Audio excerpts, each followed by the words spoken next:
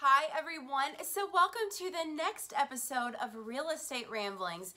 This week I thought it would be helpful if I could give you a list of character traits that you should look for whenever you are considering hiring a realtor, because spring is here, summer is right around the corner, and the market is really heating up again. So number one, gets along well with others. I bet you didn't even expect me to say that, right? But my mentor told me a long time ago, and repeats it to me a lot, that realtors destroy deals more than clients do.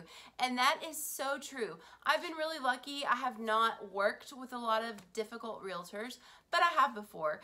And I had to keep in mind that it was my client's interest at stake, not my emotions, not my frustrations, not my anger. So you really want to make sure you hire someone that is not going to let a grumpy, a jerky, an arrogant agent get to them. Because really, if it gets to them, it gets to you getting that house. So think of it that way.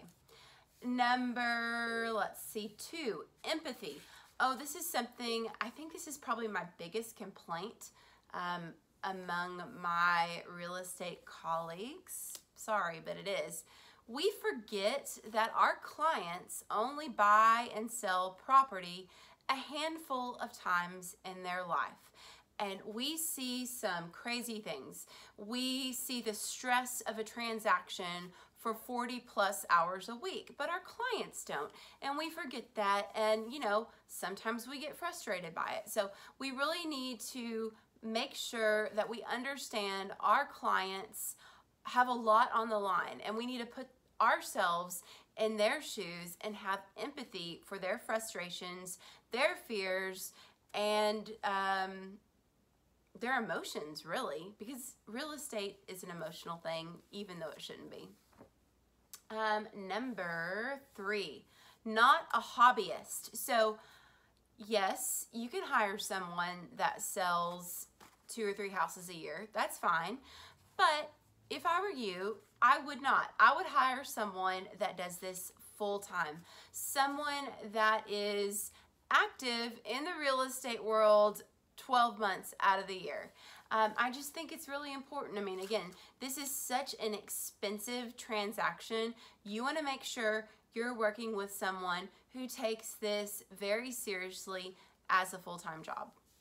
Number 4, and this is the last one if you're ready to quit watching, technology. So I'm coming to you from video, right? That's how you're watching it. And I really try to stay on the forefront of marketing ideas, because whenever you hire us to sell your home, you are hiring us to market your home, right? And I think it's so important that you hire someone who knows what's going on with Facebook, who knows what's going on with Instagram and all of that. Someone who is up to date with their social media, who is up to date with all of their technology, because it's changing all of the time. And for you to get the biggest bang out of your buck with a realtor, you need to hire the one that is the most up-to-date with technology. So I hope this video was helpful, was informative.